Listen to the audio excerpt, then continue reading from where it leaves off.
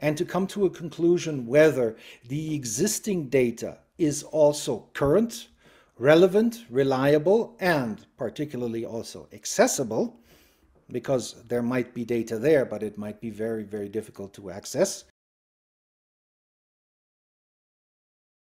And what's of course highly troubling for the biopharmaceutical industry from a business planning perspective is that we've got relatively unpredictable outcomes.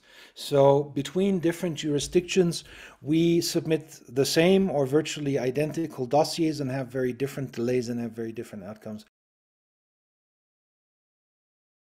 Targeting, and we can demonstrate that we're targeting this unmet need. For example, again, with patient experience data in the more rare disease that is not well understood, with natural history data, with burden of disease data, that will definitely improve our position with the HTA bodies. For example, if we have an oral product, as opposed to the IV current standard of care, it is important that we don't just assume, of course, patients will like that more. It is that we clearly demonstrate patient preference data for the benefits and what the exact benefits are of the different route of administration.